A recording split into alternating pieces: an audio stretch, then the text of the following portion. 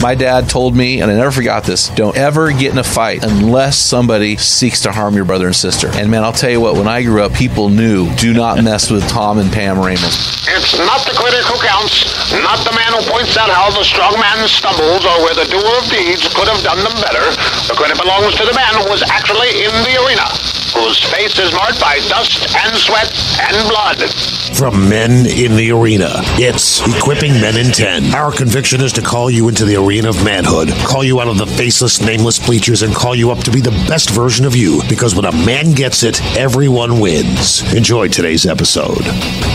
Men in the Arena Army, we salute you. Hey guys, thanks for listening to this episode of Equipping Men in 10. I'm Jim Ramos, and I'm here with our co-host Dale Culver. How you doing today, man? Doing excellent. Hey, we got a lot to cover today with our Ask Me Anything series, so I'm going to jump on into a man word. What do you got? All right. I've never used this. It's my man word phrase. So this word is inundated, and I say phrase because I'm using this as, guys, we are inundated with a lot of things in life, and you got to kind of put up a firewall. And I'm thinking of the information that comes into you, what your kids come in, what's coming at them, what's coming at your wife, what's coming into your house. And I think if I were to go back as a parent, there's a lot of things that I would have put up more firewalls. Yeah. What we're watching, what listening to, all that stuff. We did pretty good, but I think I could have been more vigilant about what I'm being inundated by in the world. Yeah, the hard part when I was raising my kids and when you were raising your older kids is that technology was in transition. We were going from flip phones to smartphones, right? And cable to apps like Hulu and Netflix, and there's this transition, and so trying to navigate that was very, very difficult. I actually think it's easier now for parents than it was when our kids were little, because it's fairly solid and you can draw a line in the sand and say, okay, listen, here's the deal. With your smartphone and the firewalls and Covenant Eyes and with your television and the apps and regulating screen time. I think it's easier now. They have things that you can set up. Yeah. It's a non-issue. They just can't get to I it. just think parents have to be vigilant. Right. Because they're inundated. So that's great, man. That's great. Hey, so ask me anything. So I want to jump on into this. Again, if we use yours and you hit us up at info@meninthearena.org with your address, we will send you some swag to say thanks. So this is from Mid-Atlantic Mortgage Guy. And he says, how do you figure out what to write for your books?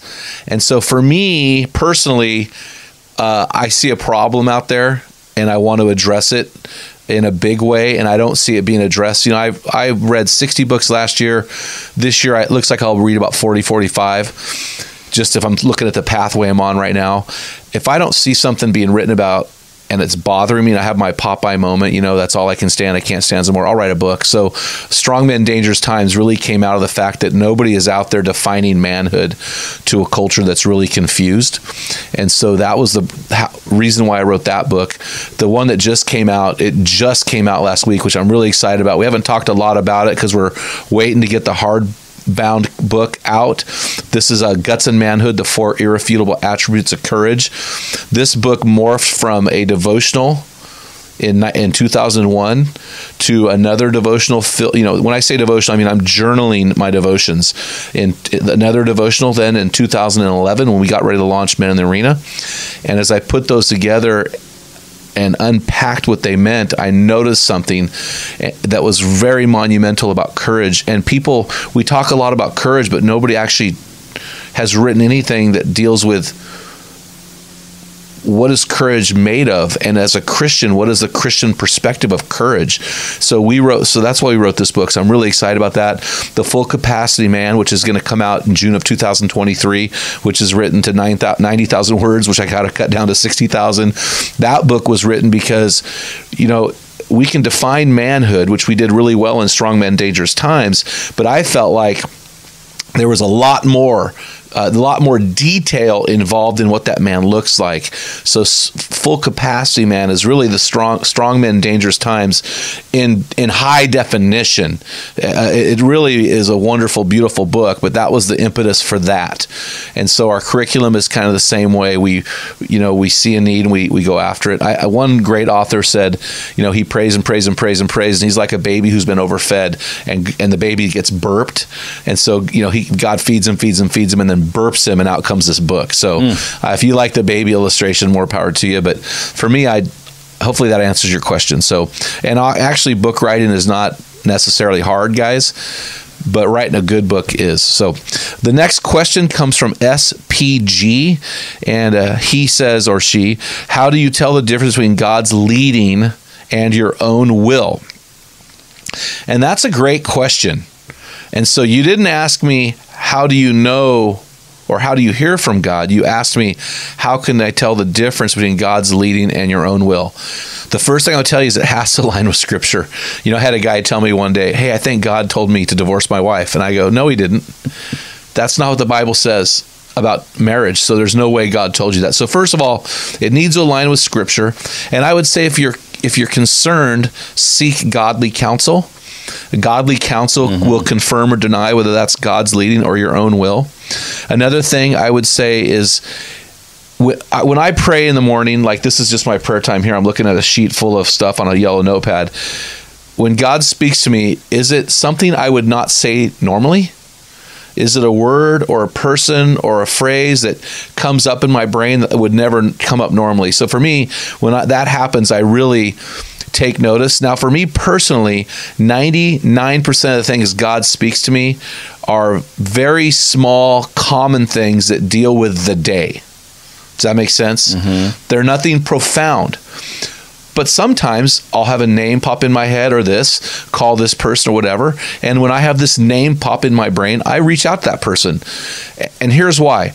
Whether it is God's will or my will, it doesn't matter, because it fulfills this requirement for me, whether I'm going to respond to this voice in my head. Will it bless somebody? So when I say, hey, bro, I'm just thinking about you, praying for you, man, hope everything's well, whether that actually was the voice of God speaking to me or my own will, that guy is blessed. I've reached out in love to bless that person. I say guy because I would never do that with a woman. That to me, that honors God, right, in its nature. The other thing for me is it something that challenges me to become my best version, right? So God wouldn't say to me, hey, go down to the buffet and go have a buffet lunch today. That is not something God would say to me. But as I'm sitting at a lunch table looking at the hamburger with French fries and ranch dressing, which is always my temptation, and I have this thought in my brain, you need to order the salad with olive oil. See, now that to me might be a God thing, because that's bettering me, So this is a very tough thing. Over the years, I think the Bible is the most important way we navigate God's will. Anything you want to add, Dale? Yeah, I think sometimes we over-trivialize things. And do you know the character of God? Good point. And again, I'll go back to this, man.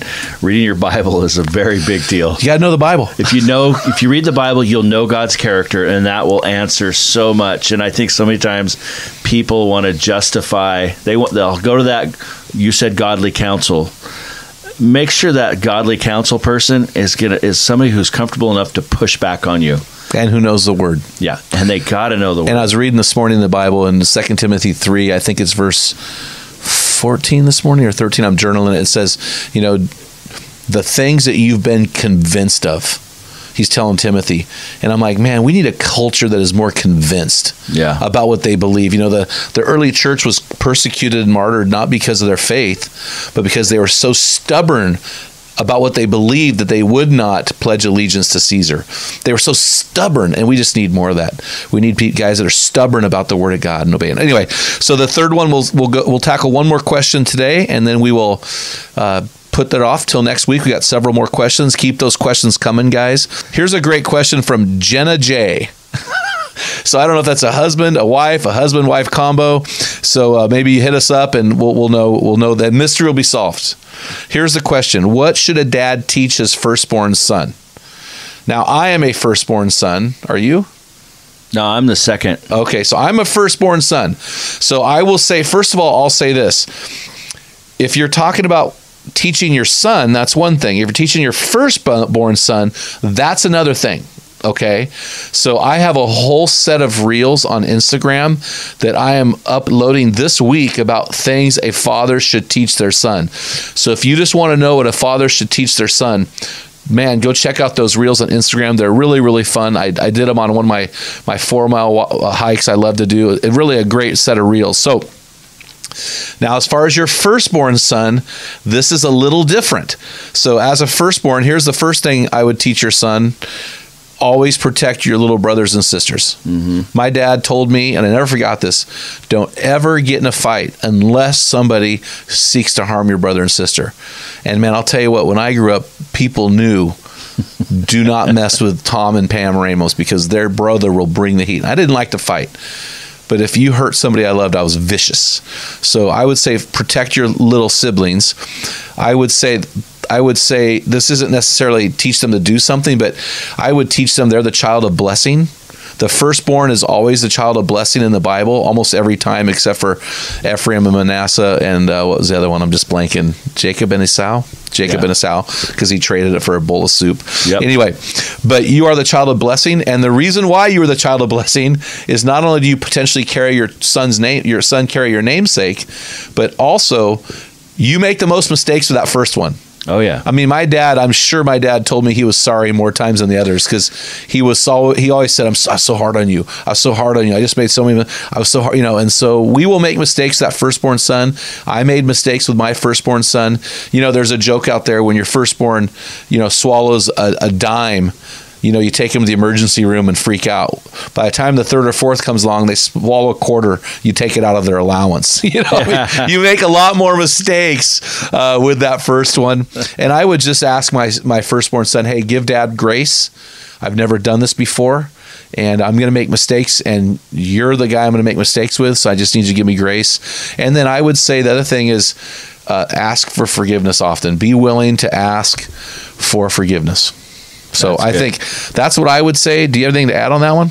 Yeah, I have a firstborn son now that we adopted. So yeah, he's actually your fourth child, but your firstborn son. But it's a whole different ballgame. Yeah. So you're right. I would say these are all great. And with him, because he's the youngest, he's not necessarily the one that can protect. But the main thing I try to teach him is to honor women.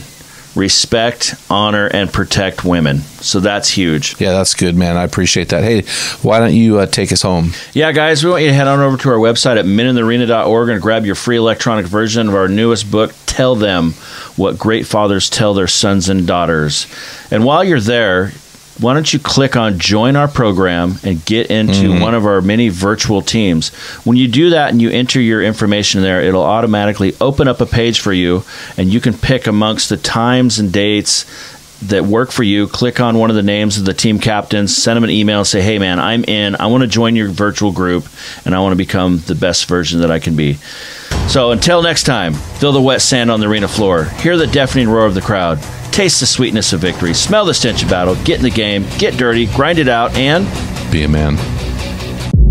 You've been listening to the Men in the Arena podcast. If you hunger to be your best version, then join thousands of men from around the world in our Men in the Arena forum on Facebook. This is the best place to have open discussions around the topic of biblical manhood. Make sure to explore our website at meninthearena.org, sign up for the weekly equipping blast, and take advantage of our many free resources designed to help you become your best version of a man. Thank you for listening to this episode of the Men in the Arena podcast. Remember, when a man gets it, everyone wins.